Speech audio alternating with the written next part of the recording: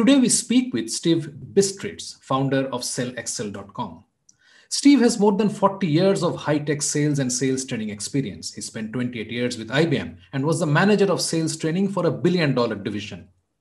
Steve co-authored the best-selling sales book, Selling to the C-Suite, published by McGraw-Hill, and remains a lecturer in the field of sales, sales management, and selling to executives. His sales training workshops have been delivered to tens of thousands of salespeople worldwide. Steve holds a doctorate in human resource development from Vanderbilt University. Over to Steve. Steve, welcome to Extraordinary Outcomes and the special segment, Fixing the 5% Problem in B2B Sales. I'm absolutely delighted to have you here. Thank you, Suvanjan. Tell us a bit about yourself. I know, people should look you up. They possibly know all about you, but still tell a bit about yourself and then we'll jump right in. Okay, well, from a business background, I spent about 28 years with IBM in a variety of sales management, and sales training management positions. I then went to work for a small sales training company here in Atlanta, Georgia, where I presently reside. And I worked for that company for about 8 or 9 years, and I was vice president of product development for them, coming up with some of the workshops like target account selling to senior executives, and we taught salespeople around the world some of those workshops. And then I decided, well, I could do this myself. So I started my own business in 2002, really focusing on selling to executives and helping salespeople do a better job of creating, maintaining, and really expanding those relationships with senior client executives. So one of the things I did in that process is did some research with CXO level executives where I asked them about their relationships with professional salespeople. And then I took some of that study that I had done, research that I had done, and put it into the workshops that I developed. That sounds exciting, and I would love to chat with you about your research because that's of great interest to me. Sure. But we have something else to talk about today, which is right. Which is the 5% conversion problem in B2B sales. We get 100 leads and we, at best, sell to 5. Actually, according to Forrester, it's as low as 1.8, depending upon the industry, or depending upon who you're selling to or what you're selling, to at the most 7.88%. That's the range. Any other situation in life, you said 8% is the success or the highest score that we are getting, would have been called an abysmal failure. Where do you stand on this, Steve? Well, I mean, I agree with you there. I think one of the things that we did with helping salespeople manage their sales opportunities is have them take a look at the prospects they were dealing with and seeing which one of those prospects they had no chance of winning and discarding those, disengaging from those, so they can focus on the better opportunities that they had a better chance of winning, a better chance of being successful with. And that's another key area that salespeople need to look at is how do they manage their sales opportunities? Getting things in the pipeline is really important, but getting the right prospects in the pipeline is even more important. And knowing when to walk away from an opportunity that they have no chance of winning. And one of the things we used to talk about when I talked about the target account selling workshop was you don't want to get that account from hell that costs you a lot of your time, effort, and energy and yields very little results to you. You'd rather put that prospect on the shoulders of your competitor. And when you can recognize some of those kinds of situations, those are the successful salespeople. And the other thing I found out about, and this is when I was dealing at IBM in 1967, okay, many, many years ago. Like we were talking a few minutes ago, you were 3 years old when I started with IBM. But I always remember there was this one salesperson who sat right near me in the bullpen we didn't have cubicles, we didn't have offices, we had a bullpen, with desks, and actually we even had to share a phone when I started work at IBM as a salesperson, okay? And this person knew how to focus on those right opportunities. He had a built-in qualification system, and he knew those prospects he had no chance of winning. He didn't spend any time with those prospects. He focused on those deals that he could close. His close rate was the best in the office, okay? And I think I took a lesson from him in terms of, trying to develop that approach. So before I actually ask you to unpack what this approach is, tell me, how did we as a profession land ourselves here? Well, I don't think it's landing. I don't think it's not necessarily us, okay? Because when I started selling back in the day, as they say, okay, we had to research our client or customer by going to the library, getting the annual report from the company, dealing with the company's investor relations office to have them send us by snail mail a copy of the annual report. I think today, a salesperson could virtually drive up to a prospect's office and do the research in the car before they walked into that customer's office. Now, I'm not suggesting that's what they should do, but on the other side of the coin, the salesperson, when I was out there selling, was the expert. We knew the products and services. The customer executive, they didn't have that level of knowledge. Today's customer executive is researching not only the solution or the product or service, they're researching your competitors' solutions and products. They're researching your solutions and products. And also, they're doing research on you.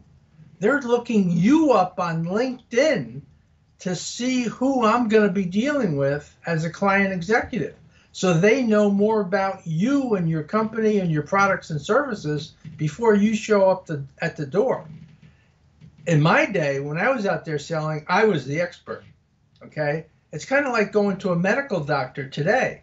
A medical doctor today still has that same level of knowledge, and they have insight that we don't have as lay people, if you will, okay? But we didn't have that access to information that we have now, okay? So that's how things have changed, I think. That's the biggest change that has taken place in selling, in my opinion, anyway. So what you have actually hit upon something I would have anyway asked you about, which is how we are still selling the way, like you said, when the salesperson was the expert, right, and the prospect or the customer used to actually depend upon the salesperson to bring in knowledge which he didn't have access to, whether it's competitive knowledge or technological knowledge and so on. And he was actually welcoming the salesperson into his office, because that was his education time. Right. From that, the buyer, this information asymmetry which used to be favoring the sales professional, this information asymmetry has now turned 180 degrees in favor of the buyer, as you just so eloquently described. Right. Exactly. And the buyer has changed, but we are selling the same old way. Yes. Exactly. Not only has the buyer changed, but the buyer is getting involved in the buying process a lot earlier because they can. Okay? Yesterday's buyer, they really couldn't get involved in that buying process, okay, until they understood what solutions were available. And for that, they had to depend on salespeople. Now, they know what solutions are available out there. They know, in effect, which company has some level of competitive advantage.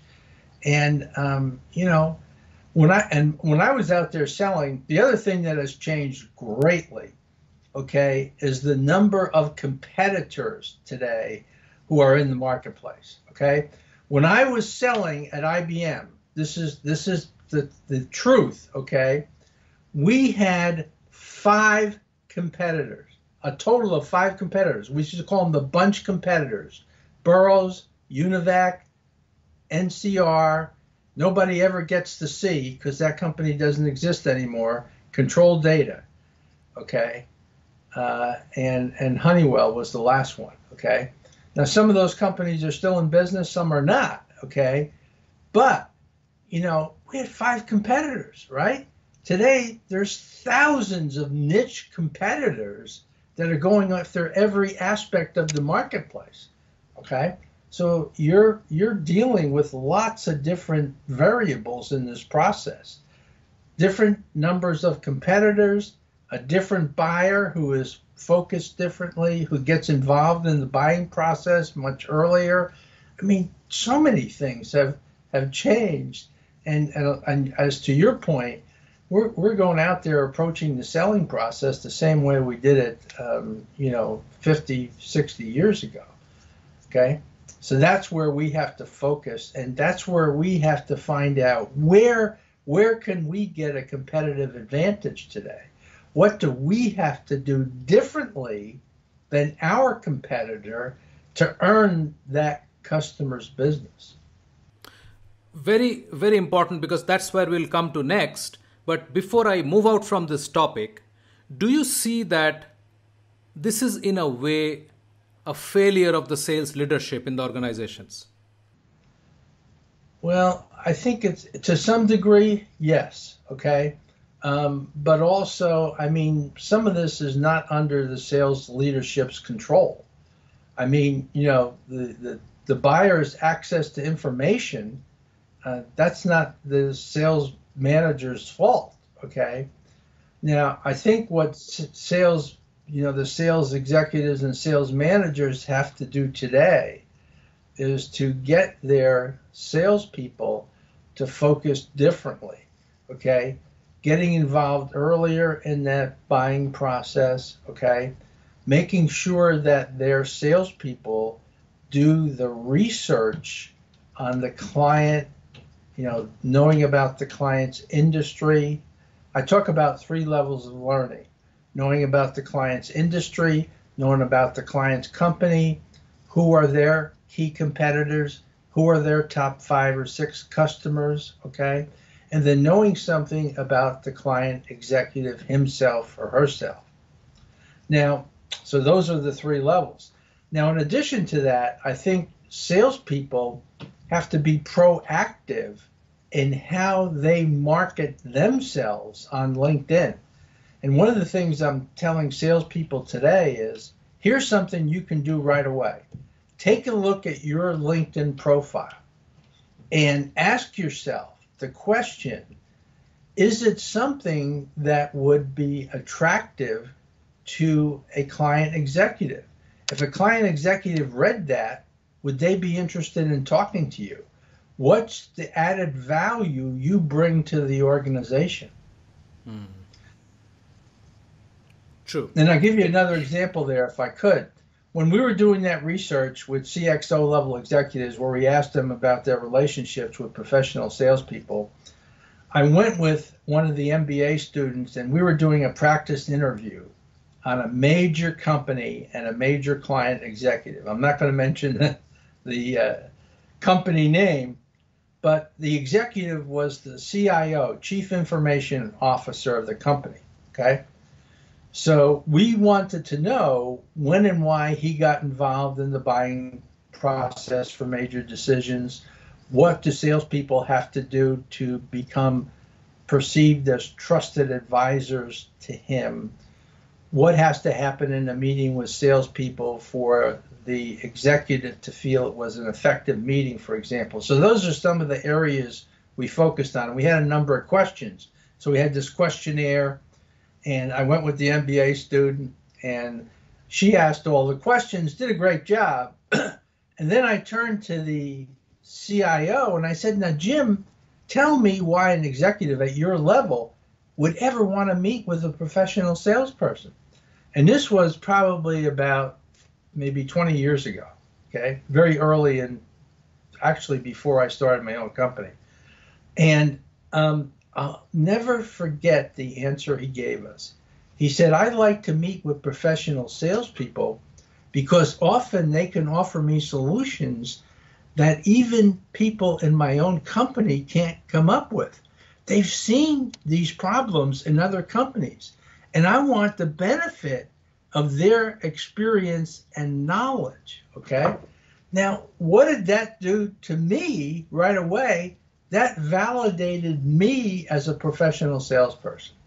That said to me, hey, I have value, and a customer executive wants that value. They don't care about my rank. They don't care if I'm a salesperson, a sales executive, vice president of sales, sales director, or whatever it is, okay? They want the benefit of my experience and knowledge. And that's, again, like that IBM salesperson that I talked about earlier. And I'll throw out a name. His name was Bradley Buck, okay? Now, Bradley could get a meeting with almost any customer executive in any of the companies he was dealing with because those executives knew the value that Brad brought to their organization. He was the expert, okay? And he not only knew about his products and services, the IBM company's products and services, he knew about their business. They would often call him up and say, Brad, we're thinking of building a new manufacturing plant in the Midwest. Do you think we should do that? You know, they would ask him for, you know, information on questions that had nothing to do about IBM's products and services because they knew he understood his business. And one day, I'll never forget this, I said to Brad, now, Brad, no, I understand. I never seen you bring our manager, Jack, to any of your meetings with client executives. And I said, why not? Well, he said, Brad adds no value, okay? All he wants to do is go there, have a glad hand meeting with the client executive, thank him for the business, you know. He said, I do that all the time. They don't need my manager coming with me who doesn't add any value, okay? So they don't want to see him, all right?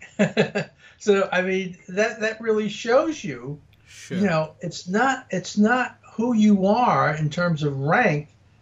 It's the value you could deliver to the client executive that they're interested in. Absolutely. And that really brings up another point because, you know, we talk about, you know, the importance of creating value propositions for company executives. And they told us that's important. They told us they want to see the value proposition that you offer to them for your solution.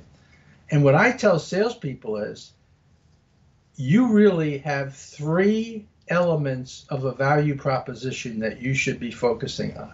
Number one is your personal value, your experience, your background that you bring to the client organization. Second is the value of your company's products and services and things that are not really just the solution, other things that your company brings to them, other value that you can deliver to them, experts that you may have in certain areas that they don't have, okay? So that's a second element, the value of your company's products and services beyond your company's products and services. And then the last is your solution. But salespeople only focus on your solution, and then they get involved in a commoditized situation with their competitor, right? Differentiation comes from those other two elements of value. Very well said, because I do a podcast called the Buyer Side Chat, and I speak to buyers in that podcast. Again, trying to unravel what's going on there. And you are bang on. You hit the nail on the head, because they say that price is the last thing on our mind, although everybody thinks procurement is there to negotiate the price. Price is the last thing on our mind. The first thing I want to understand is how can you add value to the next 5 years of this project? Yeah. So I totally agree, and I think you have articulated it very, very well. So I have two follow-up questions, Steve. How do we solve this unending rush to quota, to targets, and thereby filling the pipeline with junk, and thereby ending up with a 2% conversion rate? How do we Right. solve this? Well, I mean, filling your pipeline with junk is not going to get you to quota. Yeah. Okay. So the salesperson, the quicker the salesperson understands how to filter out those opportunities that have really no value to them in effect, right? Okay. So it's doing that qualification process more effectively. And I actually have salespeople focus on 9 criteria that are part of a qualification process. Okay. And I say to them that you should be looking at your opportunities with what I call 3 compelling questions at multiple times in a sales campaign. The first question is, should we pursuing this opportunity? What's changing in the client environment that's creating the need for your solution? Okay. So what's changing in the client environment that's creating the need for your solution? Because what you want to do is align your solution with a key business initiative of the client. In other words, something the client has to implement, something they have to do. Okay. So that's compelling question number 1. What's changing in the client environment? Okay. The second compelling question is, do we have a solution that can be integrated into the client environment, and have we articulated the business value of that solution to the executive, right? So can our solution be integrated into their environment, and can we articulate the specific business value with a value proposition as I described earlier? But the third question is the most important question. Can we win this opportunity? Are we aligned with the most powerful people in the client organization who can help us win the deal? And I say that person is the relevant executive for the sales opportunity. And the relevant executive is the executive who stands to gain the most or lose the most as a result of the outcome of the project or application that's associated with your sales opportunity. So what I say to salespeople is, you have to sit on the other side of the desk and view your sales opportunity from the client's perspective. Okay? How is this solution going to impact that project or application that relevant executive is interested in, whose neck is on the line for the success of that project or application? And when you find that relevant executive can assert their influence, okay, over the buying decision. And even if a formal decision has already been made, the relevant executive can change it because their neck is on the line. They're going to win or lose from the success of that application or project, right? So you've got to find out who that person is. And then you've got to align with that individual and have them become your mentor. And what I mean by mentor is someone who will sell in your absence, who, when you're not at the client organization, they're going to raise their hand and they're going to say, Steve's solution is the best solution for me. Okay? They're not a champion or a coach cheering you on the sidelines. Okay? They're there when you're not there, selling in your absence. And when you get to that point, and I can think about, a number of mentors I've had in my past life, if you will, okay, who have sold in my absence, often quietly doing it. I didn't even know it was happening sometimes, okay? And I'd walk in the office and there'd be an order for me, and I'd call the guy up and say, how did this happen? He said, well, Steve, he said, we saw your solution, you described it to us, you told us what it was going to do, you gave us the benefits, you talked about how you would help us implement that solution, and we started, they started to build trust and credibility in me. Okay. And when I become that trusted advisor of the executive, the relationship becomes collaborative. They look for ways to help you. All right. And that not only maybe having internal sales take place, but also referring you to other friends of theirs. Okay. And other companies. Okay. I've had that happen many, many times. So, I mean, it's always going after and making sure that you're doing the best for them, that you're always keeping them top of mind and in front of whatever situation you're involved in. You don't care about the outcome of the transaction. You're more focused on what's going to be the long-term benefits of the relationship with that person. Okay? And when they see that you're doing that for them, that's when you become their trusted advisor. So I have two quick questions to wrap this up. One is, how do you find this person? That's question one. That's a great question. Okay, go ahead. Question two, I would like to believe that whatever I'm trying to do, my competitor is trying to do the same. They're also trying to land the same guy as their own mentor. Right. And how do I sort of manage and ensure that he's actually working with me? So two questions for you. Great point. Both great points. Okay. Well, you start off by saying, who initiated the project or application within the company. Find out who initiated the application. All right. And then you have to start talking to anybody who you're working with in the client organization. All right. You have to be always observing what's happening in that organization. Now we're talking about maybe larger companies where we're going to have, multiple opportunities for deals, sometimes long-term deals, complex solutions, things of that nature. We're not looking necessarily at a single transaction that's going to happen once and never happen again. We're not talking about that kind of a situation. Okay. So we're always observing, we're always talking to the people who we build relationships with over time. And we see and observe what's happening in the organization. And then you start triangulating some of this information. And you start to understand, who's connected to who's focused on delivering value within the client organization,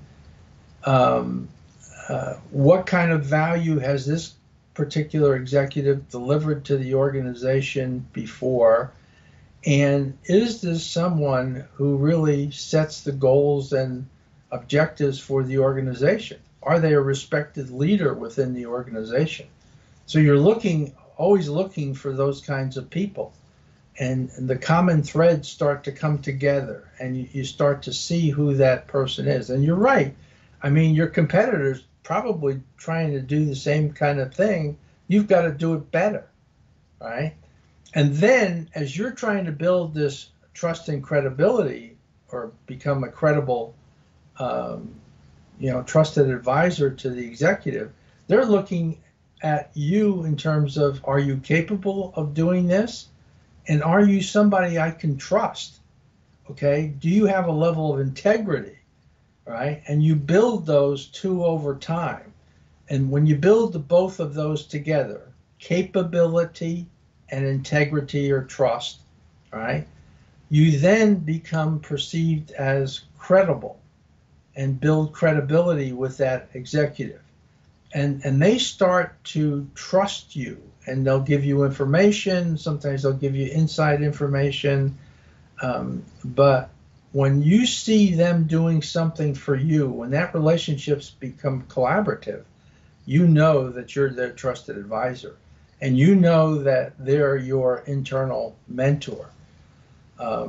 So I don't know if I answered your question, You but did. hopefully I. Yeah, you But did. you've got to find out. You've got to. I mean, you're right. I mean, competitors are going to try to do that. Now, is everybody focused on identifying that relevant executive? I don't know if they are. Okay, I don't think you should assume that they are. But you have to be focused on that. And then you have to be asking yourself those three compelling questions that I talked about before. And again, you ask them at multiple times in a sales campaign. And, hopefully the answers to some of those kinds of underlying criteria within those three compelling questions. I've got three other criteria within each of those three. So I have 9 criteria I ask salespeople to look at. Not all of them are as important as the others. There are 3 of the most important ones. Okay. And yes, the 3 most important is, what's that compelling event? Why do they have to do this? The second thing is, have you articulated your specific business value? Third, are you aligned with the relevant executive? Then underneath those 3 compelling questions, there are 9 criteria.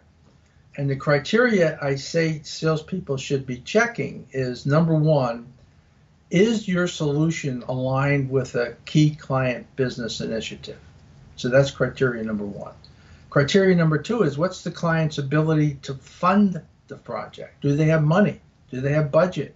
Do they have access to discretionary funds? The third, what's the client's driving reason to change? Some people call it the compelling event. Why do they have to do this? All right. And again, if your solution doesn't, if you can't answer yes to those 3 questions, that's number 1. That's a red flag. Okay. Right. Okay. So number 4 is, what's the viability of our solution? Now we're talking about, can we compete? Number 5 is, do we have the sales and implementation resources necessary to win this deal? If we win it, can we implement it? All right. I was talking to somebody at Microsoft yesterday about just that situation. And when I asked him that question, his eyes lit up and he said, well, I think we do, but maybe you can get a business partner to help you. So that's another thing that you can look at for criteria number 5. Criteria number 6 is, what's the specific business value of our solution? All right. And have we articulated that? That's our value proposition. So number 7 then is, what's our ability to affect either the formal or informal buying process? Can we affect it? Okay. Or can the customer even affect it, the customer executive, right? Number 8, what's our alignment in terms of executive credibility and support? Do we have a level of executive credibility and support within this client organization? And number 9 is, what's our alignment with the relevant executive? Are we aligned with the relevant executive? Have we identified that relevant executive? So there's the 3 compelling questions. Should we pursue? Can we compete? Can we win? And then there's these 9 criteria. And I say to salespeople, you need to be asking yourself and looking at those 9 criteria. Those are simple criteria, okay? But keep those 3 compelling questions in mind. And what I tell salespeople is, you have to internalize those 3 compelling questions. And it's like, it's it's like that continually going over in your mind. And, the more you can focus on that single direction, okay, then you start to figure out which situations should you disengage from. And those may be situations that are already earmarked for your competitor. You have no chance of winning. And if you won, like I said before, they could become the account from hell that you don't want, okay? And you'll be sorry if you close that deal. Yeah. And I've had situations like that, where, golly, I wish I I wish we never won this thing. It's taking too much of my time, and it Right. is, Yeah. So that's the kind of thing you have to look at. And the more that you focus on that and identify those key clients and those executives in the client organization, the people who have influence and power, they're going to be beyond that relevant executive. There are other people in the client organization that could be impacting the decision. There could be an evaluation committee. There could be all sorts of things happening. But there's that one relevant executive who, if you get to know that person, your life is going to be a lot easier for a long time. Okay. And you never Wonderful. forget those people who become the relevant executive, who you become their trusted advisor to. That relationship becomes collaborative. They're always doing things for you. Wow, when you get to that point, you know you've arrived. Absolutely, absolutely, Yeah, great. Thanks, Steve, for sharing this. As I said, I'm quite certain that we need to talk again, and absolutely. I'll find ways and means to reach out to you and drawing you into this morning chats, Okay, your great. time permitting, Happy of to do it. course. Yeah. You have a wonderful day. Thank you very much.